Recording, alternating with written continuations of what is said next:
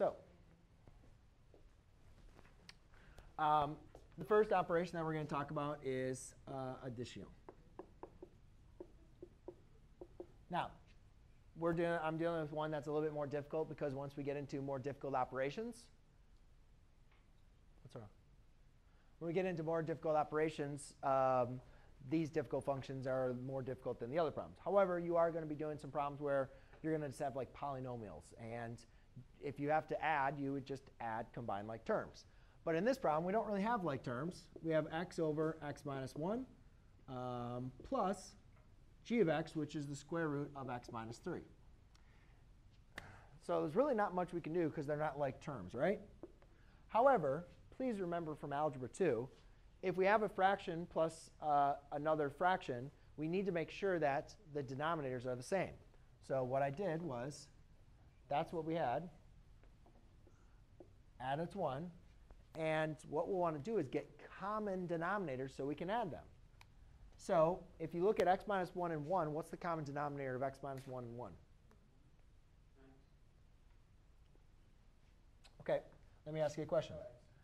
If I had a number 6, 6 and 3, what's the common denominator?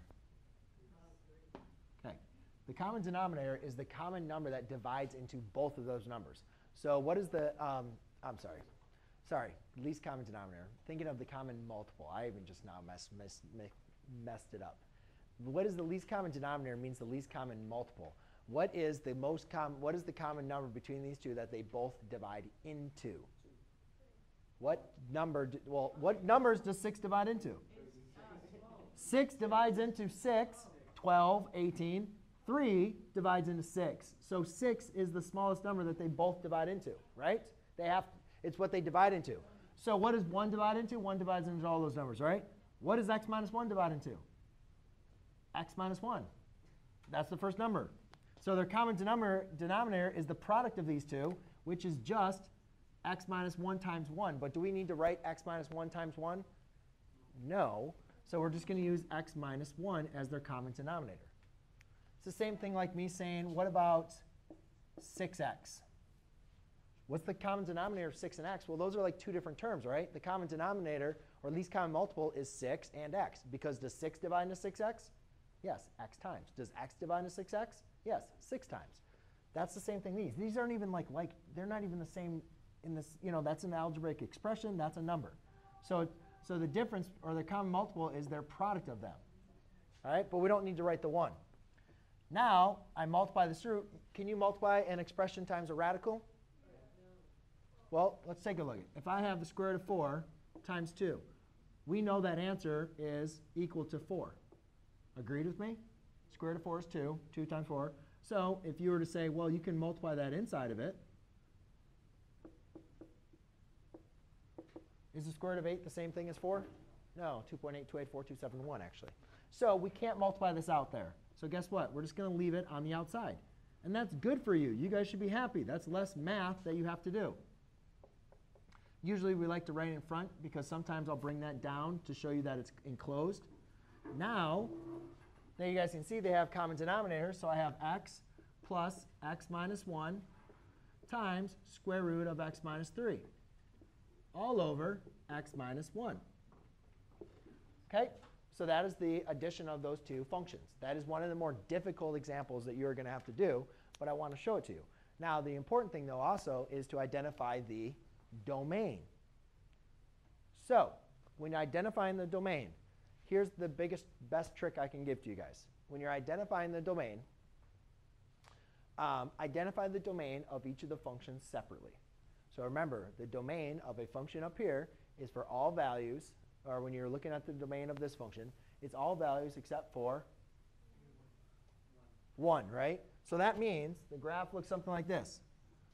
From negative infinity to positive infinity, except for this value 1. Can't equal that. So it goes from there all the way to there. So you can say negative infinity to 0 and 0 to infinity. It just can't equal 0. So then we connect them. So I'll write the domain for that above. OK?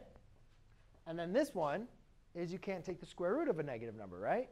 So therefore, you have to set that equal to 0. I'm sorry, greater than or equal to 0, and then solve. Does everybody follows me with that? So x has to be greater than or equal to 3. That means my domain in interval notation should look like this. All right. So now I found the two domains written up there. So let's go and take a look at this here. This domain says it can be any number except for 0, right? Is there any domain restrictions on x in the numerator? No. Is there any domain restrictions on x minus 1 in the denominator? No. So guess what? We don't even really care. Again, this is your answer, but as far as finding the domain, that doesn't matter. That doesn't matter. Does that still affect our domain? Yes, it does. We can only plug in numbers that are greater than or equal to 3, right? Is 0 greater than or equal to 3?